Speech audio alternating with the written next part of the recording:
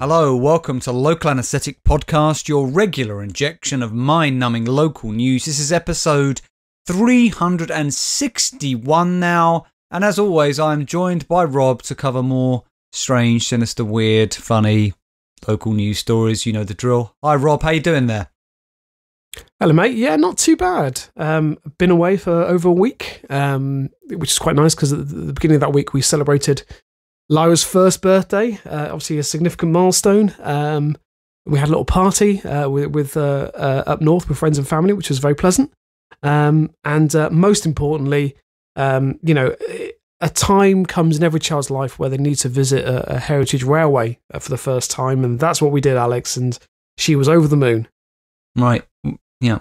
Well, she didn't have really much of a choice, did she? I mean, you're in control of what she does at the moment. Yeah, well, only time will tell, Rob, whether once she reaches adolescence, she looks back on these memories fondly or says, oh, I used to hate it when you used to drag me around railways, and, puncture your heart with one sentence. We'll find out. Well, I mean, she certainly seems to enjoy Alex, so, time will tell, but, there'll be many railways before that time comes. Okay, good. The other big piece of news is that Rob is finally feeling better. Yes, I think more this or is. less. There's been an ongoing sort of breakdown in the last couple of weeks, months really, of the various ailments that I've succumbed to. I don't think I mentioned on the last podcast that I was having a stomach complaint. I won't go into detail. Wasn't particularly pleasant, but that seems to have cleared up now, thankfully. Put it this way. Yeah. Remember our pilot episode, Rob, about Pooh Alley? It was sort of like that. Rob is feeling a lot better, and we're pleased to hear it, right? And you look well as well, mate. You look fighting fit and ready to go. Before we crack on with the stories, you said to me before we started recording that you had some other news, listener-related news, I assume. Yes, there's just a few bits, all from Kyber. The first thing, Kyber very kindly shared a picture, which I'm guessing you've seen on Instagram, which is a photograph of there's those newspaper boards which basically show you a headline. So it's from the Dorset Echo, and it has breaking the law now legal. So I'm guessing that was in relation to Mr. B. Johnson.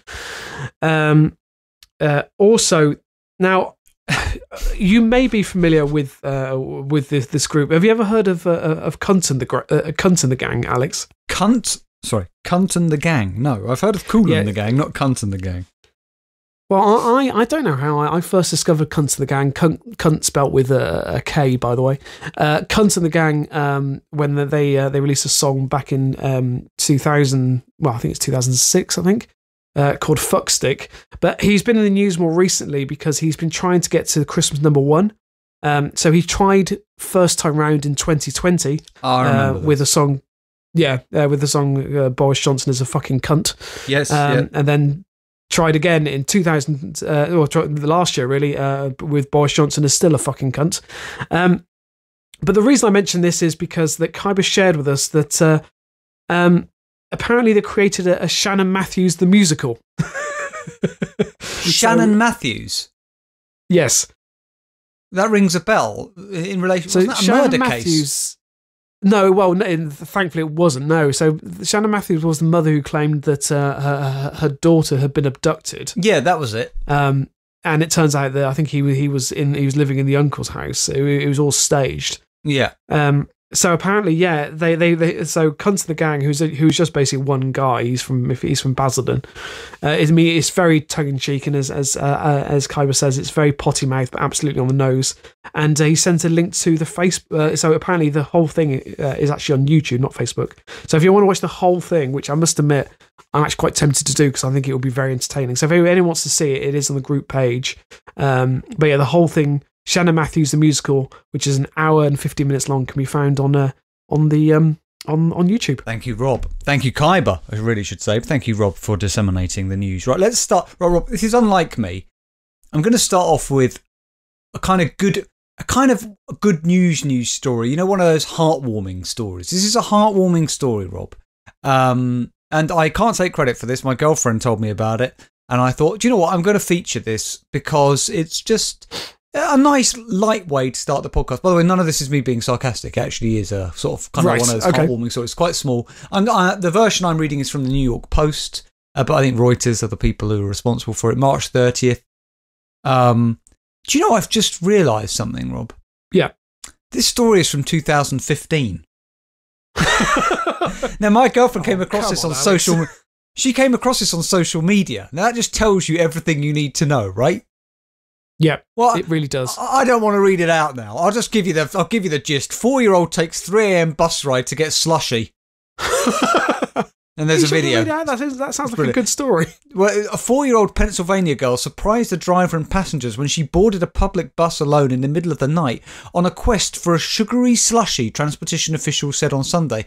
When you watch the video, what's remarkable is it's the video cam, the security camera from inside the bus. Right. And what the most remarkable thing is when the bus pulls over and the doors open and this tiny little 4-year-old comes up the stairs, is an adult who's standing outside, another passenger, helps her up. Helps her onto the bus. Anyway, surveillance footage shows the pint-sized girl with blonde hair, bundled up all in purple, boarding a Philadelphia bus at 3 a.m. local time Friday, sitting down by herself as a handful of passengers looked curiously towards her. The girl, who appeared cheerful as she stretched and dangled her boots off the seat, told bus riders she wanted to get a slushie. Now, Rob, did you... when I was younger, I was blessed that on where I lived, which was Sydenham High Street had a 7-Eleven, and I always regret the day that closed down. Sorry, I didn't even know there were 7-Elevens in the UK. Yes, we had them for quite a while. Right. Yeah, maybe not where you were, Rob, but there was one on Sydenham High Street, and you could get a big gulp, right, and a slushie and things like that. Did you ever have these kind of drinks when you were younger, Rob? Well, we had slushies, of course. I mean, I think they're everywhere. But is that basically a slush puppy? Yeah. I loved those. I'll tell you what, Rob. It was a different time. It was a different era when I was younger because I would, on a weekly basis, go to Crystal Palace Sports Centre, which is still there and hasn't changed in any of the intervening years. At all, but I still love it I think it's a masterpiece of like 60s architecture. But I used to go there swimming once a week, and you would come out of the swimming pool, and on your way, and when you'd finished changing, and you were on your way leaving in these sort of underground corridors, which, as you know, it's like a maze in that sports centre. Yeah. There were vending machines where you could buy, chocolate bars, Coca-Cola, and there was a slush puppy machine. It just shows it was a different era. Nobody cared about health. So every week after my swim, I would get a slush puppy. Pure sugar, and God knows what else. As I said, it was a different era, Rob, Alex, I think you have to respect slush puppy because, any sort of company that markets, because I don't remember slush puppy having flavours. They obviously do have flavours, but the blue one. It would be blue or red. Now, yeah. Doesn't give you any more indication than that. You just pick the blue or the red, and it's just full of sugar and colouring, and that's it. Yeah.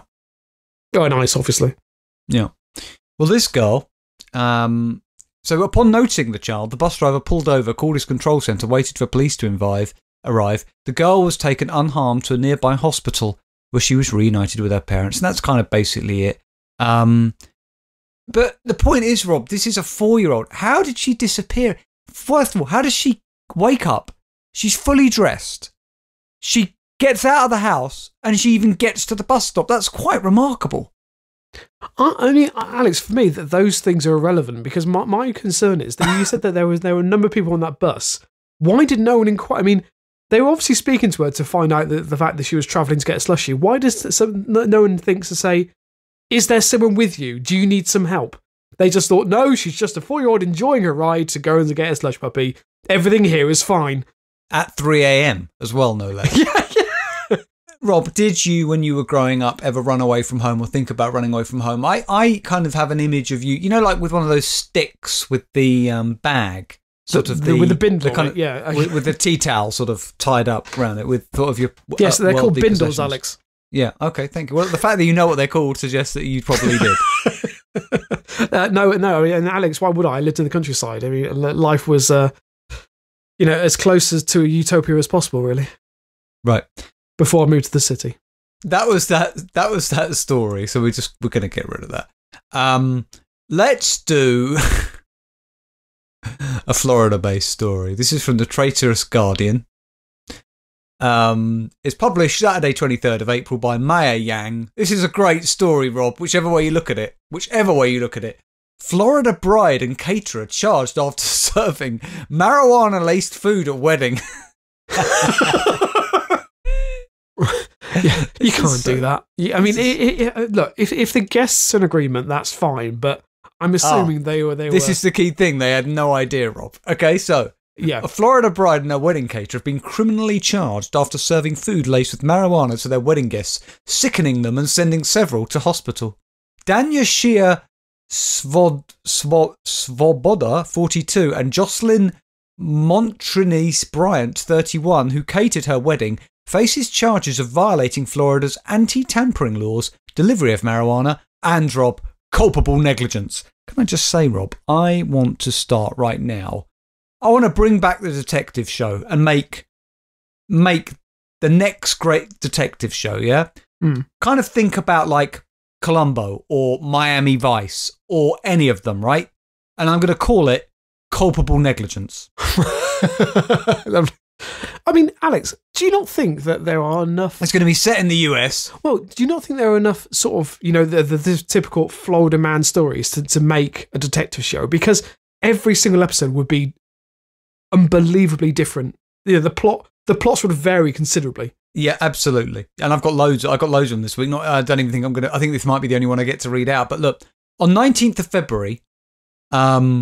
Seminole, I hope I'm saying that right to all you Floridians, Seminole County deputies arrived at a community clubhouse where fire rescue personnel were treating multiple guests for symptoms consistent with that of somebody who's used illegal drugs, in quotes. Can I just petition you now, Rob? Episode title, symptoms consistent with that of someone who has used illegal drugs. Can we just say right now we're nailing that on?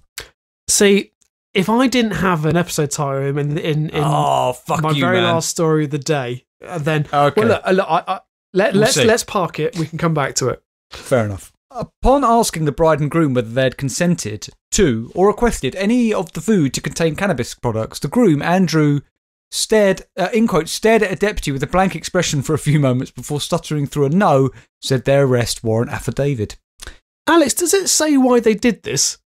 We'll get onto this, I think. Authorities tried to locate the manager of the catering service, but found all of the catering staff leaving the premises. They collected used glassware and utensils, as well as food including lasagna, chocolate-covered strawberries, and pudding shots. Wedding guests who were treated for symptoms reportedly said they felt, in quotes, high, ill, and stoned. That's what you want for a wedding, though, Alex. I was about to say, I find weddings hard to get through at the best of times. I think this would help. Yeah, I know what you mean. Yeah. One guest who ate the Caesar salad, tortellini, and bread with an olive oil and herb dip said he, in quotes, felt tingly, his heart started to race, and he was having crazy thoughts, adding that he'd used marijuana years ago. He said he'd used marijuana years ago, but this experience, in quotes, felt different to him. Another guest who ate the salad dip and 3 meatballs said he felt weird, tingly, fidgety, and had extreme dry mouth. One guest began vomiting, and Rob, wait, this is a pièce de la résistance. One guest began vomiting, and another grew paranoid that her son-in-law had died and her family had not told her. Oh my God! I mean, that's a very specific concern. Yeah, well, it's paranoia, isn't it? I think this is more than just average cannabis. This is Yep. you know. But literally, they must have laced everything. Every meal that was served these poor guests. One of the guests claimed to have seen the caterer reach into a punch bowl and remove a green substance, saying she could detect, in quotes, a strong odour of marijuana. So, according to the affidavit, she asked the caterer if there was marijuana in the food. The caterer, in quotes, giggled and shook her head. Yes. She said the guest asked if this was for real, and the caterer repeated, yes. Several guests went to hospital where THC was found in their blood. Food samples collected at the wedding also contained THC. According to the affidavit, Svoboda agreed to and allowed this caterer to lace the food she served with cannabis, unbeknownst to the attendees, many of whom became very ill and required medical attention. I don't know why. I think that's one of the biggest questions. I think that is the biggest question on all of our minds in speaking with some of the family members. One guest told WESH2, we want an explanation. But Rob, I'm sorry to tell you, my friend, there is no explanation. Why did they do this? It's a very odd thing to do, Rob. Especially at your own wedding, you potentially ruin the thing. The only thing I can think is that they wanted their guests to really have an enjoyable day, and the only way they thought that could happen is by, you know, lacing their food with a narcotic, apparently. Indeed. Okay, Rob, look. It is the return in local anaesthetic of the bad news animal story. I have to tell you this. Great. Not only in this, but in the Patreon episode, the upcoming Patreon episode. What Patreon episode will that be, by the way? I think that'll be 22, I believe. Yeah, so if you're not on Patreon, anybody, we do another podcast, which is called LAPodcast, an extra jab, which is basically more stories like the ones you're listening to, and it's only on Patreon, patreon.com/LAPodcast extra, EXTRA. And there you can sign up for £2 a month and you get all these bonus episodes. You get 2 a month and there's already over 20 on there. They're brilliant. But the point is, Rob, I've decided, I had to make a decision. I'm going to cover one bad news animal story on this podcast, but the other one, I think I have to reserve behind the paywall of the Patreon episodes because, Rob, okay, you know that we sometimes use the Patreon to cover those stories that are a bit more near the knuckle, that we might we might feel bad about doing on the free podcast. The other story... So we don't want to put it in the public domain. Yeah, the other story, Rod, which I'm going to read, on the Patreon, so prepare yourself for that when we come to record it, whenever we do it, is, without doubt, the most... I don't know how to describe it, Rob. It's the worst news animal story we've ever read, but I still can't believe that this story is in print. And I don't know what to make of it. I still don't even know whether I should cover it, but it's going to be on the Patreon episode 22 for anybody who wants to hear it. But let's cover this one, which is bad. Is that even worse than the story about the dead sheep stuffed in a charity bin? And even worse than Buddy and his pet cat, his best friend, the cat that he microwaved to death. Oh, God. I would say yes. It will always be the worst news animal story we've ever read. Okay. Something to look forward to. I'll open with it on the Patreon, right, Rob? Anyway, right. Look, let's go to Cornwall. To Cornwall Live. 22nd of April. It's by Edward Church, reporter. This is also bad, Rob. It's bad. Beloved St. Oh, by the way, is it St. Mawes? Have you ever heard of St. Mawes? Mawes. I think it is St. Mawes. Yeah, I think you're right. Okay. Beloved St. Mawes swan is, in quotes, beheaded and dumped in the sea. Right. So obviously we have the goose earlier this year that the beloved goose that went Derek the goose that which went missing all of a sudden and then turned up dead. But, oh God, what's going on, Alex? What's happened? I'll tell you. Residents of a seaside village are reeling after its loved and friendly swan was allegedly killed and decapitated on Thursday morning at around 8 a.m. They always seem to take place around this time. I swear it's the same with Derek the Goose. I think you're right. It was around that time in the morning. Yeah, you're right. Yeah. St. Mawes Harbour Master, it's a great job to have, Chris Turner, received a report from a local fisherman that the swan had been discovered dead in the sea nearby. Here's a good idea for a show, Rob, a detective show all about the goings-on around Cornwall. Do you know what, Alex? I can make so many disparaging comments. I've got a great idea for the title. Cornish Patsy. Right, okay. It's all about a man who was set up, framed for a crime. Put it on ITV. Sunday nights, 8 o'clock. Cornish Patsy. Come on. Brilliant, Alex. Brilliant. Thank you. So anyway, this harbour master got a report from the local fisherman that a swan had been discovered dead in the sea nearby. The fisherman, who reported it, brought the swan to the harbour office and revealed that its head had been, in quotes, cut clean off. The swan was well known to Mr. Turner and many other locals who have been left horrified by the incident. When it says the swan was well known to Mr. Turner and many other locals, does it mean known, in quotes, in the biblical sense? No, Alex, it doesn't mean that at all. I assume it was a beloved animal, not in a carnal way. the children would play with it, take it to the beach, buy an ice cream, that kind of thing. And then he just, he kicks open the door to the harbour office and slams down the lifeless corpse onto the desk. His head's been cut off. Swan's head.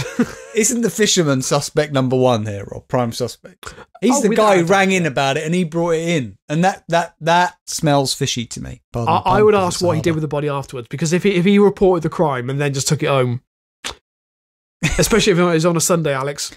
Mr. Turner told Cornwall Live that St. Mawes, which sits on the tip of Roseland Peninsula near Truro and Falmouth, had informally adopted the swan when it began visiting at the end of 2021. The exact circumstances behind the death of the swan, which despite its popularity hasn't been named by locals, remains unknown. What do you make of that, Rob? Sorry. So this quote, the swan, despite its popularity, was never named by locals. So did they just call it Swan?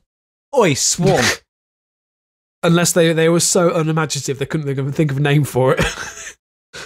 Sorry, it's only been there since last year. Did you say it arrived last year? So it's been end of 2021. So this beloved swan has been there all of 4 months? Brilliant. Well, it's already been fucking killed. The harbour master said, "We think the swan was killed on the evening of April 20th, and it was found on the morning of April 21st. It was found decapitated around 8 a.m. by a local shell fisherman." I assume that's a fisherman who fishes for shells. Well, I don't know why you would do that. And not a fisherman who works for the oil conglomerate Shell, I assume. Yeah, I would think so, yeah. He reported it to us and brought it in. I've seen the carcass myself. The RSPCA was contacted and they collected the carcass. So that's what they're good for, the RSPCA. They will come down, Rob, and collect your swan carcass. And then they'll pick through it. They'll get their detectives on the case. Well, it's good to know that they're finding some use. So, but I'm assuming only if I would think that they would only collect some animal carcass if they think a crime been committed. So, because I'm thinking of your story the other week where a woman's dog had died and the insurance company failed to pay out for funeral costs. So I'm assuming you can't just call the RSPCA and say, "Look, my cat's just died. Can you come and collect it? I can't be bothered to do anything with it." That's a good question, actually, Rob. Yeah, it's a very good question. For Mr. Turner added, there is currently a reward of £250 for any information which could lead to a prosecution. So here we are then, Rob. They asked Mr. Turner, the journo, what's the significance of the swan? And he said it was the local St. Mawes swan. It had been here since before winter and into spring kept coming here. So I need to repeat this, Rob. It's only been hanging around for 4 to 6 months and he's already calling it the local St. Mawes swan. I think you have to be, that's not part of the furniture yet. I'm sorry, it isn't. He's lost my sympathy. No, I agree. Is it possible this is the first time the locals have ever seen a swan? They've never left St. Mawes, and suddenly this beautiful winged creature lands. They think it's a dragon initially. Then someone opens and then they're so frightened, but then they're so frightened by it that they make love to it and then kill it and decapitate it. Into the Cornish ritual to the Cornish gods. Everyone is in cahoots with, and they never say a word about it, and suddenly the swan just turns up dead. Think of the Wicker Man, right? It's that kind of area. Yeah. Right. Anyway. He said it was very friendly, the swan, would approach anyone without malice. Spent time on the slipway in St. Mawes. Known by everyone. Everyone's been quite upset. To my knowledge, there were no marks on the body to suggest it had been attacked by an animal. A clean carcass apart from the head missing. Horrific and very upsetting. He's very matter-of-fact, isn't he, Rob? He would be. Honestly, it's spoken like a true killer. An employee... Rob takes that back. This is a comedy podcast. An employee, so we just say shit. An employee at St. Mawes Bakery added, all I've heard is it apparently happened Wednesday night. One of the local fishermen found it floating on Thursday morning. Its head wasn't there. Cut right off. Is that Cornish or not? Not really. It's more Somerset, wasn't it? The accent I don't think was too far off. Right, okay. I'm not too au fait with the Cornish accent, but I don't think it's quite as West Country. It's got a bit of a twang to it. Yeah. At St. Mawes Cafe, which overlooks the seaside, they posted on social media that it was heartbroken by the news of the swan's death. They wrote, in quotes, "Rob, what is wrong with these people? This swan was a little part of the lovely community in St. Mawes, living side by side with the locals. It'd only been there since the end of 2021. How attached did these idiots get in 4 months to this swan? It wasn't going to stay. I like to think that the cafe is doing some sort of memorial meal. I don't know. Yeah. Cutting chicken into the shape of swans or something. Okay, here's what's interesting, Rob. A spokesperson for the Devon and Cornwall police say they have no log of a police report having been made at all. That's convenient, I'll be honest. And Cornwall Live have reached out to the RSPCA for further information. Rob, did they make this up? Is there no dead swan? Are they just like... Are they all... Oh, maybe that bakery is lacing the food with cannabis, Rob. Maybe, but also, Alex, let's not forget that obviously that Cornwall was one of the places that voted for Brexit, even though that they received quite a substantial grant from the EU. So maybe they are doing things to just generate tourism and have very little immigration as well. Look, right, Rob, let's go through some comments. It's been a while. Northy says, not good, but the hypocrisy is interesting. Every day, thousands of animals get slaughtered in horrible circumstances on farms and in slaughterhouses, and the majority of people dismiss it, but only because swans mean something different to us. There is public outrage. Interesting. Matty G77 says, no, not the same. Northy says, how so? SAN says cognitive dissonance. They're pretty happy paying for animals to be needlessly exploited and slaughtered because they don't have to see it, deal with it, and therefore don't have to think about it. Anyway, that's the end of that part. Karim says all swans in the UK are property of the Queen, so this is an act of high treason. Isn't that a myth, I think, or something? We covered this, didn't we? It is that's complete bullshit. It's only a certain breed of swan is property of the Queen. Not all swans are. Yeah, that's a common misconception. Yes. Good news, please, Rob. Obviously an advocate and an adherent of the graduation theory, because they say serial killer in the making. So sad and worrying. So they're speculating that, Bertie12 says, evil sign of the times. I've been on about and it will get worse unless the people take back control. I thought we'd taken back control with Brexit, Rob. Yeah, what are we taking back control of now? What are swans? Well, MP103 says control of what? Yes, indeed. Anderson Eriksson says, my sincerest condolences to the family, RIP. I feel like this. I feel like that's a sarcastic comment. That's a sarcastic comment. Roy Sampson says, this kind of stuff seems to happen every time kids are on holiday. And another commenter says, Easter holiday and clueless children is never a good combination. Are they suggesting that a child inadvertently decapitated a swan? I think that they were alluding to the fact that maybe there was some London hoodlums that come down to Cornwall holiday with their knives and taken out a local swan. Right. And I'll just finish with this comment. Tony Gator says, there are some very cruel and violent people out there. Needless and this is an episode title if ever I've heard one. I was about to say, he was definitely building to that. Now here it is, right here. Needless and mindless killing of a beautiful and graceful bird for the personal pleasure of a sick mind. That's going to be my album title. Needless and mindless killing of a beautiful and graceful bird for the personal pleasure of sick mind. Actually, that could be an album by Nick Cave. Really could.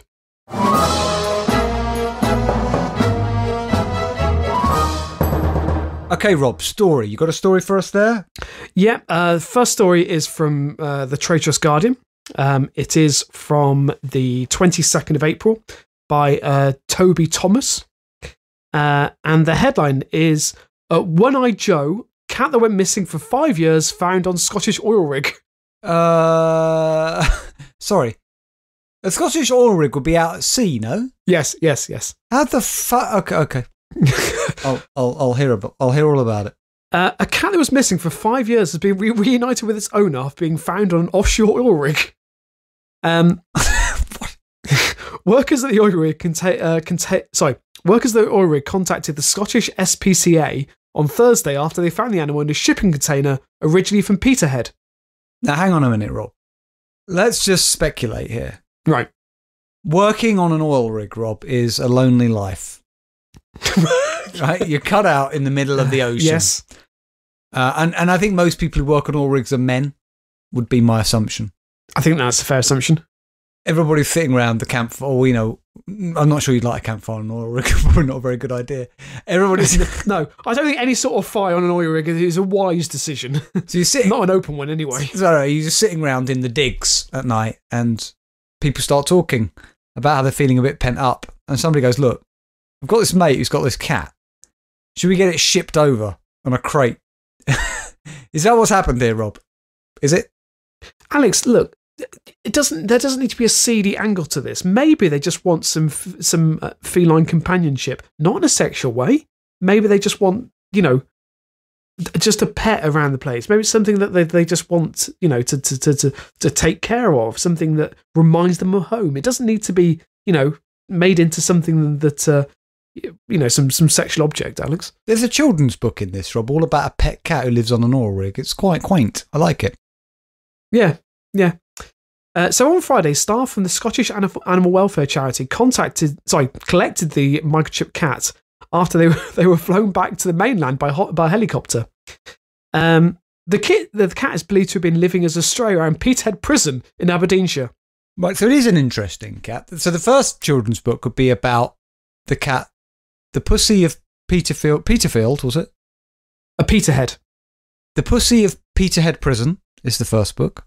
And then the second book. A lovely alliteration as well. Yeah, exactly. And then I haven't thought about the title for the second one, but it will all be about this cat going to an oil rig. Sorry, how did it get from Peterhead Prison to an oil rig? Well, because it was in the shipping container. It was obviously a stray. So, went down to the docks, looking for business, and stumbled into a shipping container.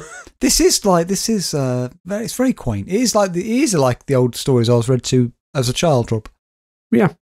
So commenting on the rescue, SPCA Animal Rescue Officer Amy Findlay said she had no idea how the cat ended up in the container, but had been nicknamed One-Eyed Joe by the prison officers who'd been feeding her for 5 years.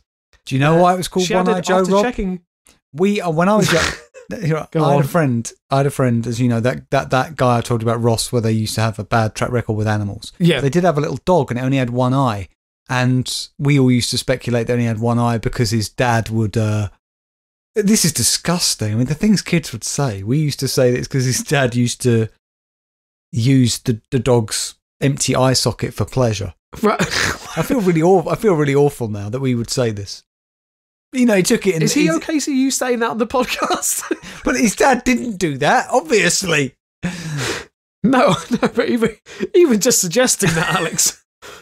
You know what? I'm leaving it in. If he asks me to edit it out, I'll edit it out. Ross, if you're listening, we can always take down the episode after it goes out, and we can edit that part out. Or you can sue me. Yeah, fair enough. Yeah. So she added, after checking his microchip, it turns out his real name is Dexter. We're so glad that he was looked after for all this time. I'm pretty sure the dog's name was Pebbles, by the way, but I could be wrong. Good to know. But we're even more delighted to be able to reunite him with his original owner, thanks to a microchip being up to date. According to local residents, the cat's chosen to sleep at the prison, where staff fuss over him, and he was loved so much. So that a nice animal story there, Alex. So let's move on. Now we've now over the Easter break. But I thought we'd have an Easter story because we need, it's always nice to have something relating to the time. Rob, before you continue, you talk about Easter. I obviously could not read this story on the podcast, so I won't. But I just want to read you the headline. I saw this in a few places. I obviously can't read it because it goes against our guidelines that you and me have implemented. I'm just going to read you the headline. Right. Seminary student dies in Jesus crucifixion reenactment. One of the best headlines we've ever had. God. The mind boggles. Yeah. I don't want to say anything. My God! Yeah, okay. That is a great headline, whichever way you look at it. That's a headline where you want to know more. Yeah. Although, as tragic as it undoubtedly would be, yeah, you need to know exactly what happens there. Can I just say, Jesus Crucifixion Reenactment is a great name for a heavy metal band. It really is. Especially if they're a Christian heavy metal band. Sorry, Rob. You digress, yeah. So this is from the Manchester Evening News from the 18th of April. It's by Rachel Pugh, who is the fashion, beauty, money and shopping editor. Well, she's been given a lot of tasks then, hasn't she? That's a fair brief, that is. And Alex Grove, who is just the content editor. So can I just say that just shows the disparity, doesn't it, in gender in the workplace? She's being asked to do all this, probably for less money than him, who only has to manage the content, Rob. It's not fair. Absolutely. No, I completely agree, Lex. Anyway, look, the headline is, Asda in hot water with furious mum of 7 after £20 Easter eggs almost ruin kids' Easter. £20 Easter eggs? What, one Easter egg cost £20? No. There's a few of them. Basically, she bought... Well, look, we'll get into it. So a mum of 7 is hit out at Asda after she ordered £20 worth of Easter eggs, which nearly ruined Easter for her kids. The mum says she ordered £20 worth of Easter eggs to give to her children and grandchildren, but didn't receive a single one. The mum took to Twitter to slam the supermarket, where she received a response. Here's what happened. Tracy Smith, 43, from Queensbury near Halifax, paid for £20 worth of Easter eggs on Thursday, April 14th, as part of her online shop with Asda. She planned to give them to her 7 children and her grandchildren on Easter, but upon delivery, she was told that none of the eggs were in stock. The mum of 7 told it at Leeds Live, "I ordered 3 large eggs and lots of smaller ones to do an egg hunt on Sunday morning. I ordered them along with my usual grocery shop and placed the order on April 14th. Hang on a minute. So it's a bit late in the day, isn't it? April the 15th was Good Friday. Is there something wrong with this woman? Yes, it was. That's correct. Is there something wrong with this woman? She ordered Easter eggs, Alex, 3 days before Easter, and then slams Asda because they haven't been delivered because they're not in stock. And if my dates are right, Rob, your daughter's birthday was in between the crucifixion, the death, and resurrection of Christ. Correct, Alex. Yes, that's quite, but it won't. Can I just say she wasn't crucified? By the way, just let me make that absolutely clear. But it won't be like that every year because Easter moves around, doesn't it? It's a tricky bit. Yeah, it was very fortuitous this year, and she got a lot of very sort of Jersey themed presents as well. Did she? It's very strange. Okay, yeah. No, not at all. No. Gold, frankincense, and myrrh. Yeah. I'll take that, to be honest, at this point in time. Gold, it's a valuable asset. Anyway, look.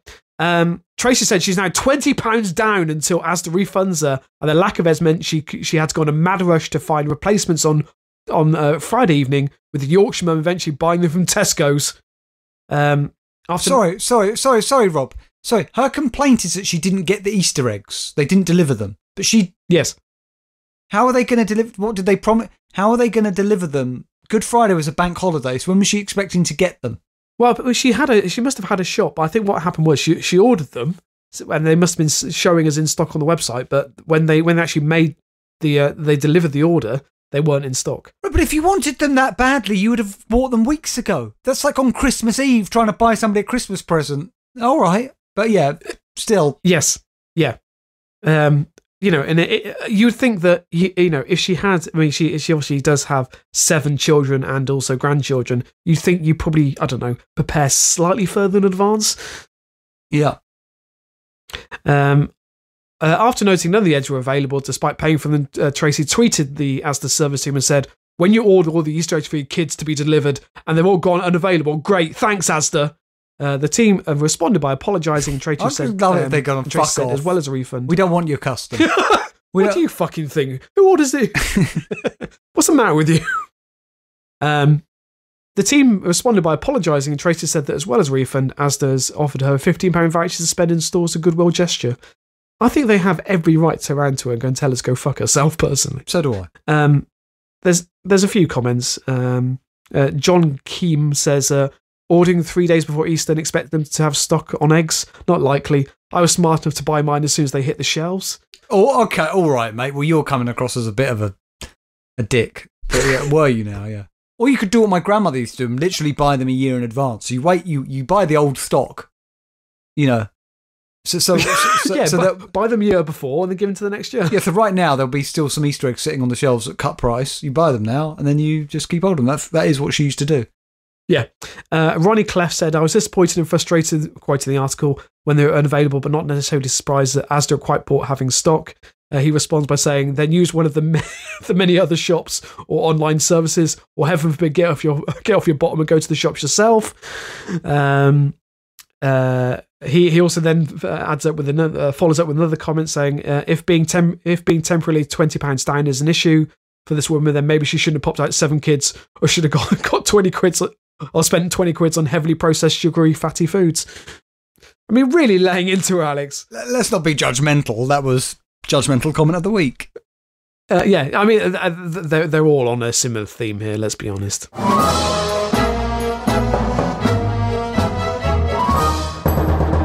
Okay, Rob, it's time for our listener story of the week.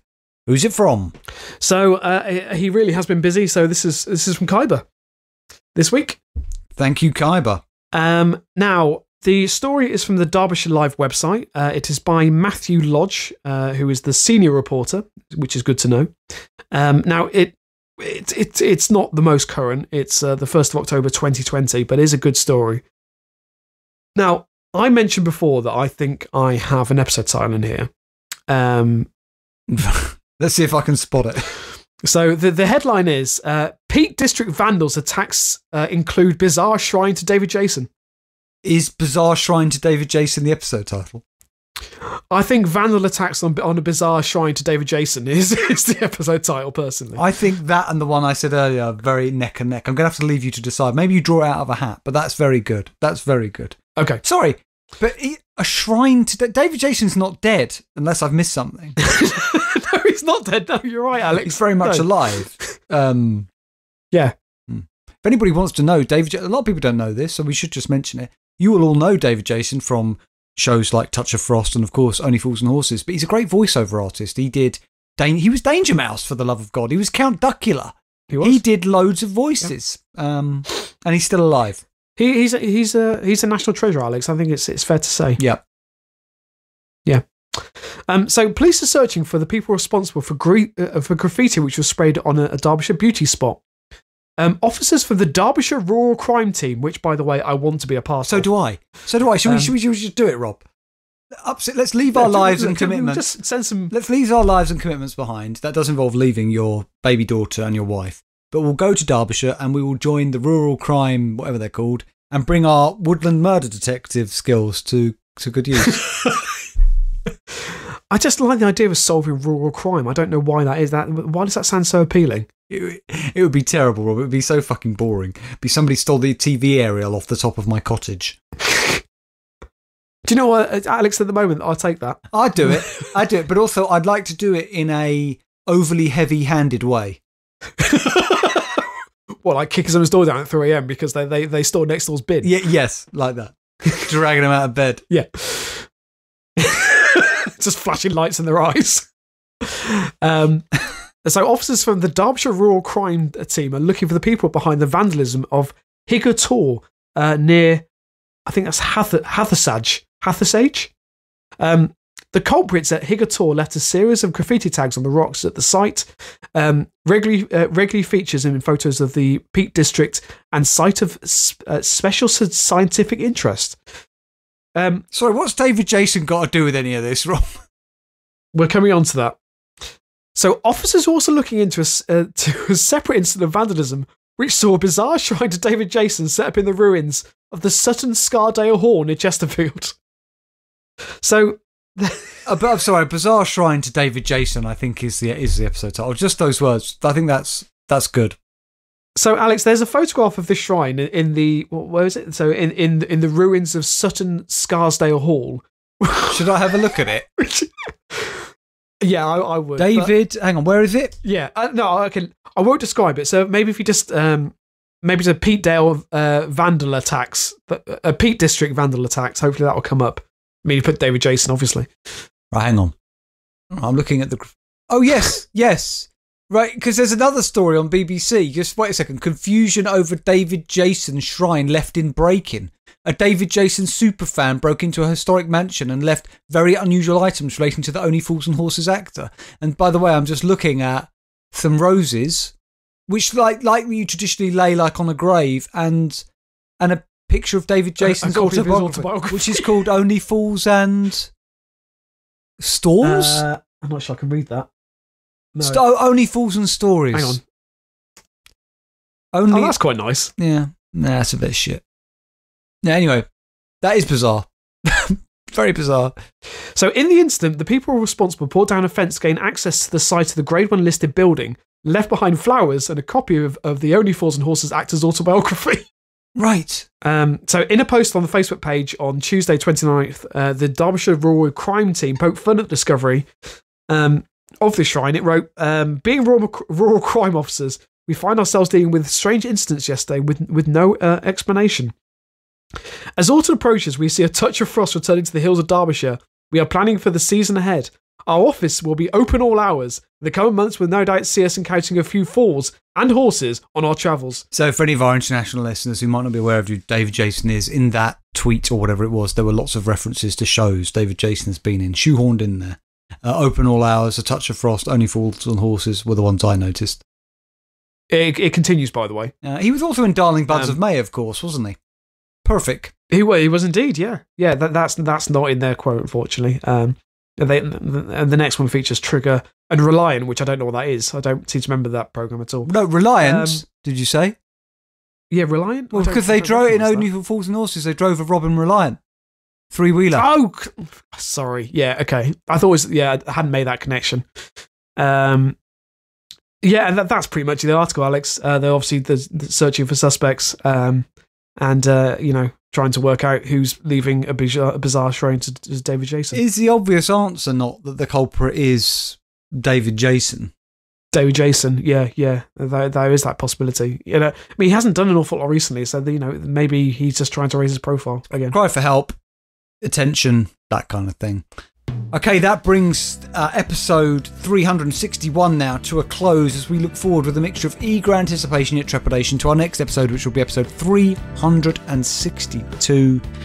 We're on our website, LAPodcast.net. We're on Facebook, facebook.com/LAPodcast. We're on Twitter @LAPodcast. All the episodes can be found on Spotify if you're a Spotify user and you like listening to them that way. Wherever you're listening to us, whether it's Apple Podcasts or any other podcast app, please do hit subscribe and please do leave us a review. That really helps us every time we get a new review. An angel sings. That's what I've heard. What else was I going to say? Oh, yes, and of course, if you want more of this, more local anaesthetic content, you just go over to patreon.com/LAPodcast extra. There is a link on our website, LAPodcast.net. There are links on Facebook, aren't there? There are links everywhere to the Patreon, Rob. Yeah. Probably even in your description of the podcast on whatever you're listening to. And you can go there and you can sign up. It's £2 a month and you'll get a couple of episodes of LA Podcast, an extra jab every month delivered to your inbox, and all of the back catalogue of LA Podcast Extra Jab episodes already there. I think they're about 21, 22 there now. I can't remember. Thank you for listening, everybody. We're going to be back in 2 weeks' time with the regular free LA. But of course, as I said, if you want more local anesthetic content, head over to Patreon now and we will see you there for episode 22. God bless. And keep it local.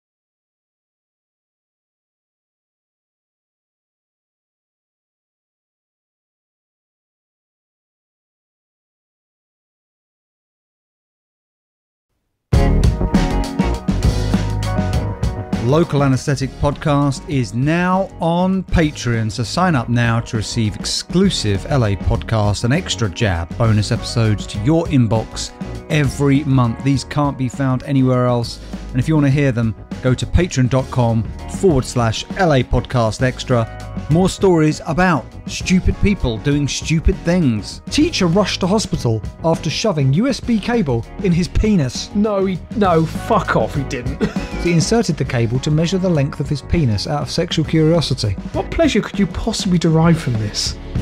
I mean, apart from trying it this evening. More stupid people doing more stupid things. Parents ordered to pay 43-year-old son after getting rid of his pornography collection. I just feel bad for the parents because it seems like the one thing their son has managed to get right is the fact that he has a vintage pornography collection. That's the only thing going on in his life. Well, inside the boxes were films such as Lesbians in Tight Shorts, University Co-ed 25, and 1001 Erotic Nights. What can I see? What I'd like to know is, what was it? It was a University Co-ed 25. Did he have the whole University Co-ed series? And of course, the strangest news stories you've ever heard. Man left baffled after finding whole potato in his bag of kettle chips. What? Dr. Boyce, 38, was watching the deers rut in Leicestershire when he felt peckish and opened a bag of crisps. What a strange... Was he having a wank? Was he? What a strange... So what a strange thing to include in the story. So the journalists went over there. They're like, tell us what happened. He goes, well, I was watching some deers have sex out of my window.